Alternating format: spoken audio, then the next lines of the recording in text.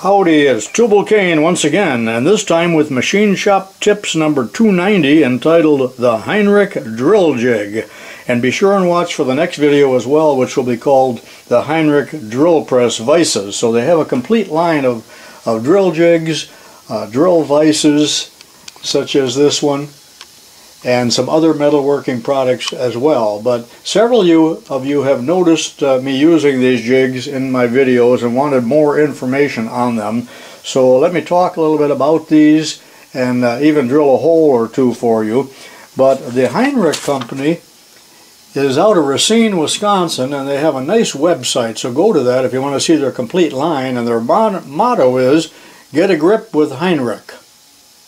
Now up in Racine, Wisconsin, that used to be the home of Case Tractors, as well as, if you ever get up that way, be sure and look at the Johnson Wax building that was designed by Frank Lloyd Wright back in the 30s. It's just beautiful and worth the trip in itself. Well, let me talk about these jigs now. I'm getting off of the topic.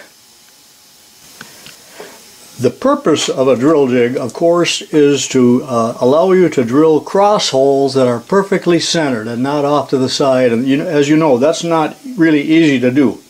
Now, near the end of the video, I'll show you the poor man's tubalcain drill jigs. You've seen this before, but I'll talk a little bit about those too, because these aren't really very affordable. In fact, and these come in three sizes, both hand-operated and air-operated.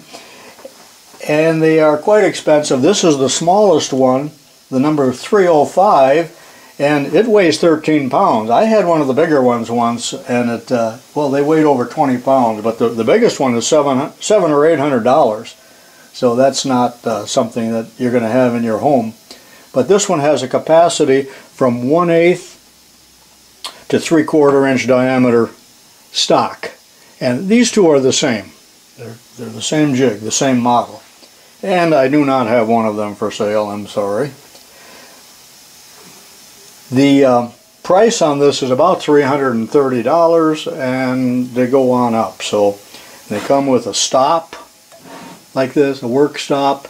You will have to buy the bushings from an industrial supplier. I don't believe that Heinrich supplies them other than a liner, and they are I don't think you can buy these directly from the company. You'll find them in J&L and all of the industrial suppliers. So look in McMaster-Carr or wherever you want to, and you're going to see these on various pages. So check that out.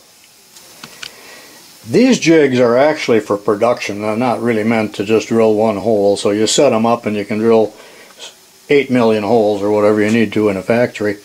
But they're designed around the wonderful Heinrich mechanism that allows you to very quickly lock the work.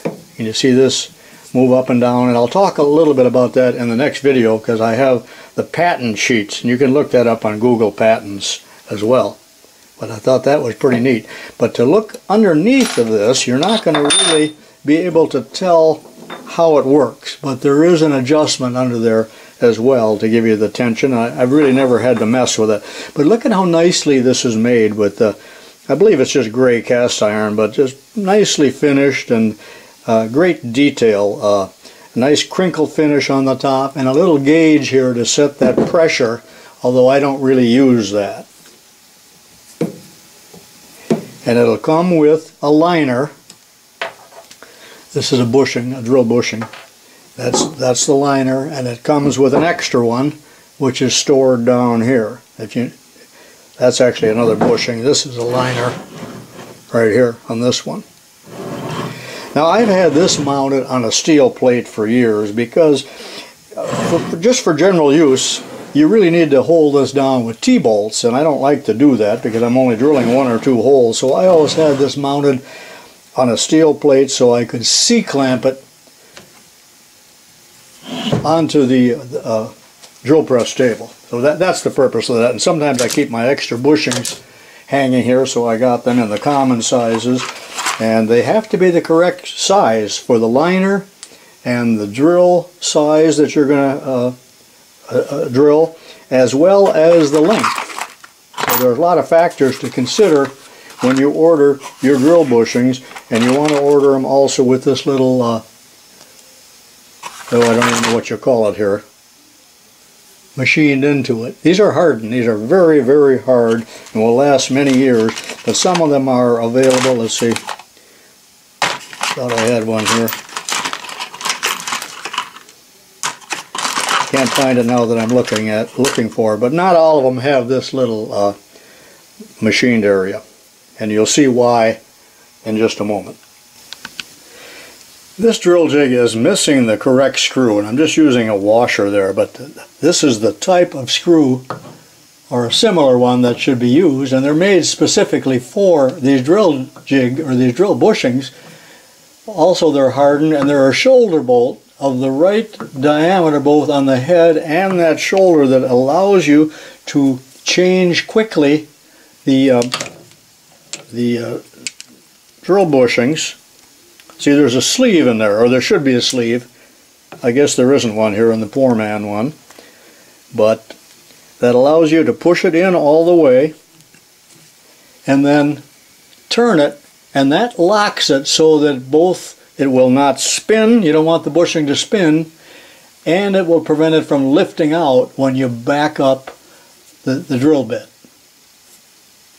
So there should be one in place here, and I do not have one in either one of these jigs, so I'm just using a flat washer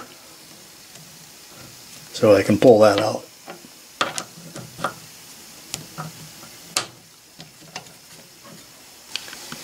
If you want to see how these are built and the different parts, take a look at the website, and I just printed out this exploded view here, which I like to look at, but you can see the different parts, and that it's also made with the air cylinder here, but this parts breakdown covers both the manual and the air operated. But taking this off, you need to loosen this screw. You can see what it looks like underneath, and this is called a liner V adapter. Notice that fits down into the V slot here. So this is really a V block. And now you can see why the length of the bushing is critical. You can take this off for cleaning. Very accurately built. What I do then, in order to adjust it, is simply put the stock in there, and this is aluminum. Tighten it right here. Now the cam should be in the up position for that. You can tighten this. Now move the work in and out, take it out as many pieces as you want, and just clamp it right here. There, I've got to go in the right direction, don't I? Like that. And the work is secure. And notice that I'm up against the stop, and the stop can be moved in and out on this rod. And they even provide a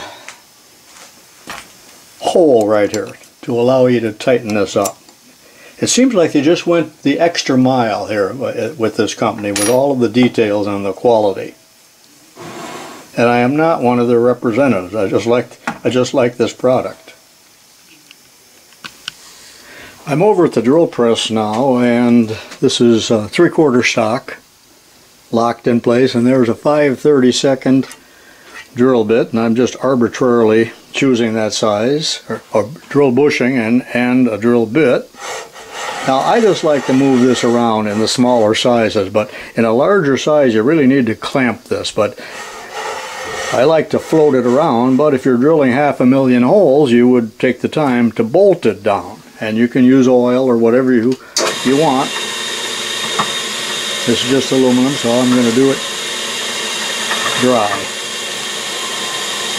And this will produce a perfectly accurately located cross hole.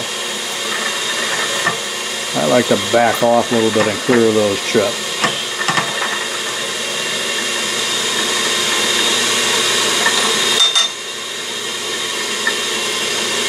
Now how sweet is that?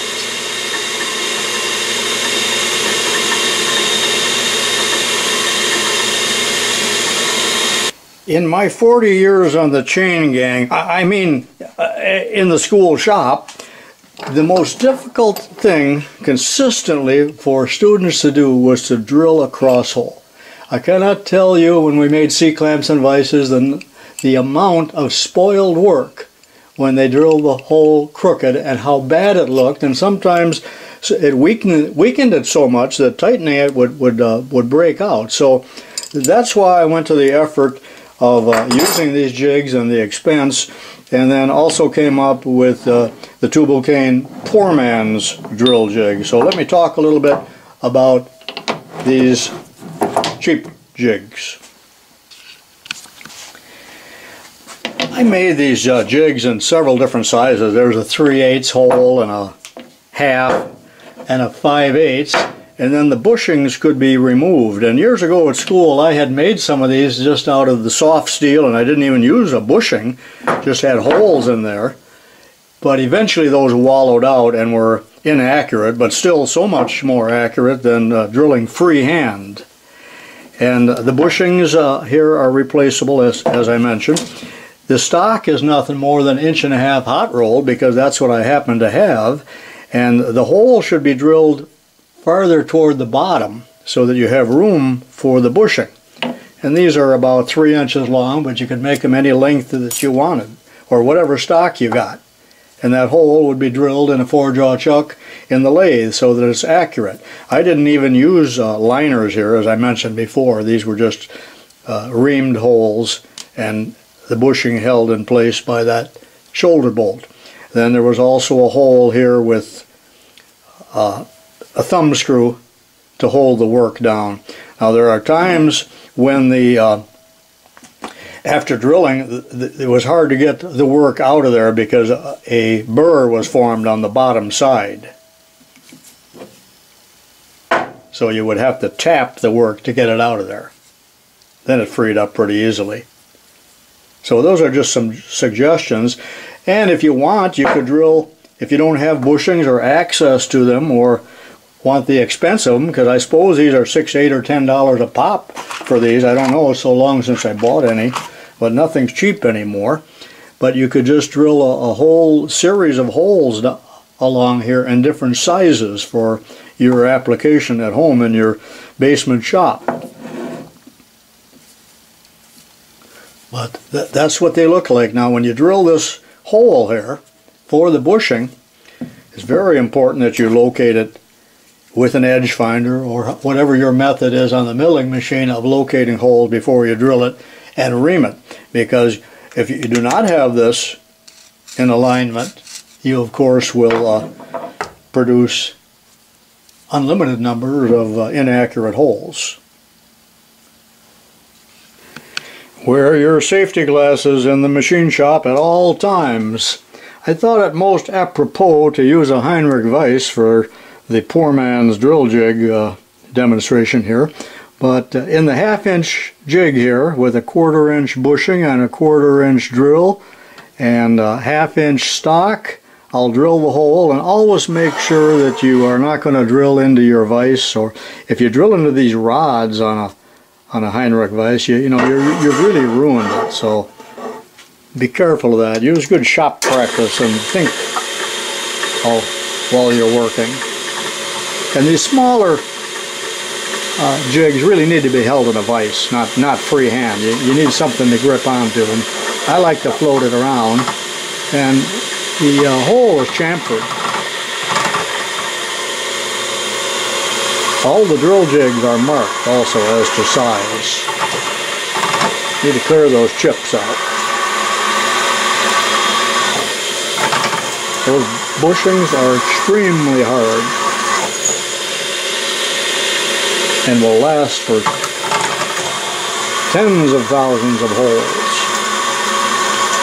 Alright, back at the bench, let's take a look at this.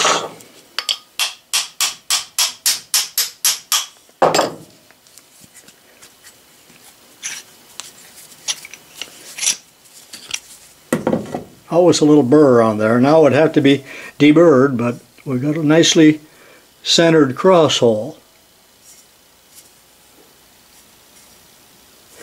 Alright, let's wrap it up here now. That completes this video on the Heinrich cross drill jigs as well as the tubalcain poorman jigs. Hope you enjoyed the video, and be sure and watch the next video. This is tubalcain saying so long for now.